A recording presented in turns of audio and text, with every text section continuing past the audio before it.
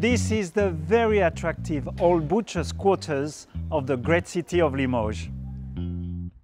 We are in the Limousin region, well known for its breed of Limousin beef that is easily recognizable by its lovely chocolate brown robe.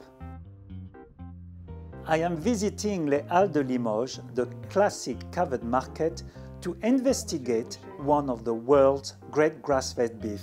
All the butchers take pride in selling the local beef that has got fine marbling, superb flavor and very tender.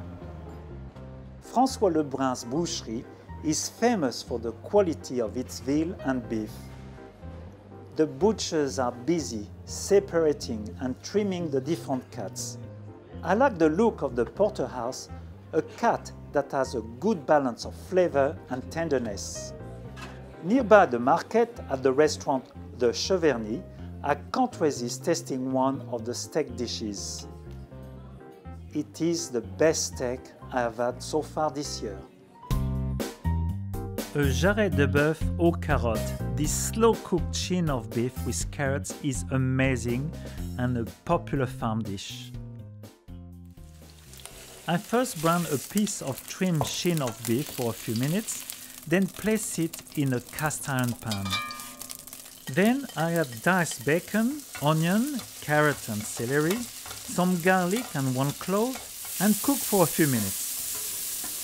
Of course, the quality of the meat is very important, but what makes a difference in a dish like this is the vegetables, the different flavors, the aromatics of the vegetables and the herbs.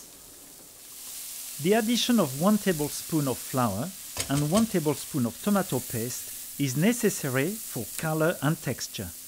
I then mix 100 ml of dry white wine. You can use red if you wish.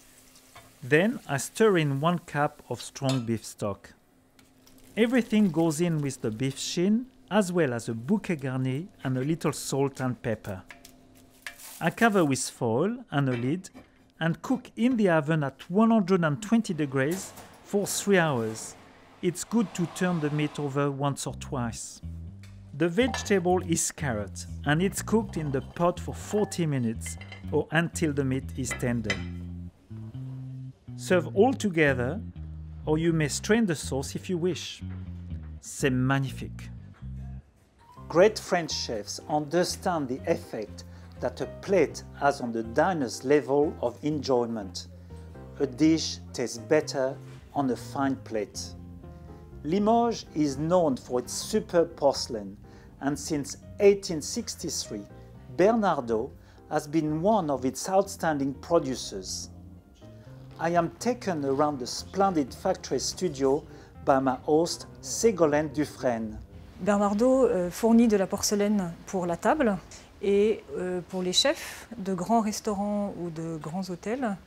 Et ils peuvent également nous demander de créer des formes spéciales en fonction de recettes qu'ils mettent en place.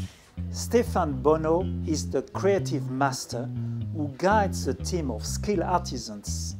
It's a privilege to watch the artists at work, focusing and concentrating to create exquisite crockery for the pleasures of our senses.